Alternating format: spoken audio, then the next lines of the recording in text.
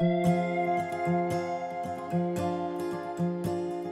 was 40 years before the Lewis and Clark expedition, when John and William Bartram were exploring the St. Johns River in Florida.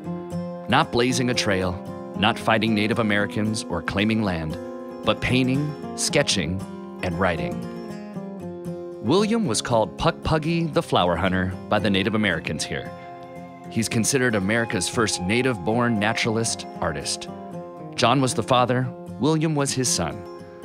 William's paintings and sketches in the 1700s created some of the first impressions of Florida's exotic wilderness.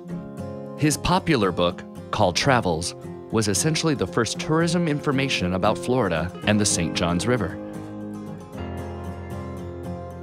We have a lot of people that come from all over the world to come on our trips on the St. Johns River because of John Bartram and William Bartram. It's unbelievable how many people follow William Bartram, and he wrote one book that I know of, and it's like a Bible to environmentalists and naturalists, and they want to go exactly where he went and then read out of his journals of what he saw, and what he described in that book is what they're seeing. Ye vigilant and faithful servants of the Most High, ye who worship the Creator morning, noon, and eve, in simplicity of heart, I haste to join the universal anthem. That's how the original book begins. Really cool. And Bartram's Travels is, I think, the first literary masterpiece of the United States. It's a work of botany, it's a work of art, it's a work of travel, but it also is a great book. For Tom and I, just going where Bartram went, you know, that's like, wow!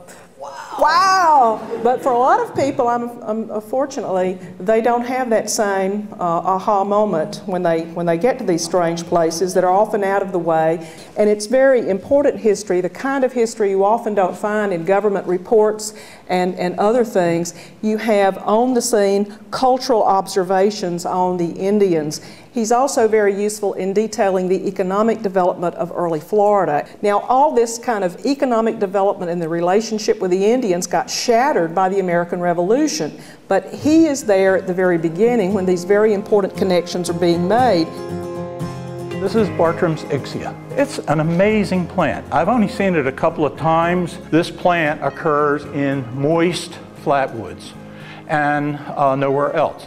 Also, it occurs where they burn the habitat a lot. It requires burning. It's an absolutely beautiful plant. This flower is about 2.5 inches across. Here's a field of them. But you know, it's just a beautiful plant. I worked with the Water Management District for 33 years, and my job was involved in the restoration of the St. Johns River, the intent of which was to restore the river, clean it up. Well, we had no restore.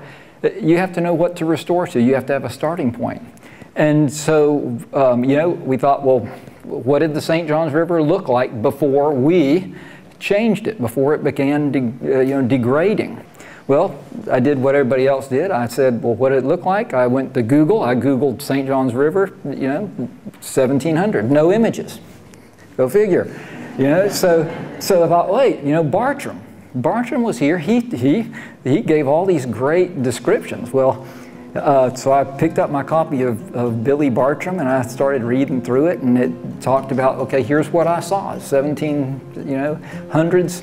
Here's what the St. Johns River looked like. It had these plants, it had this bottom, it had, you know, it was this wide, it was this long, and you could see through to this. A perfect water quality and environmental quality picture of the St. Johns River.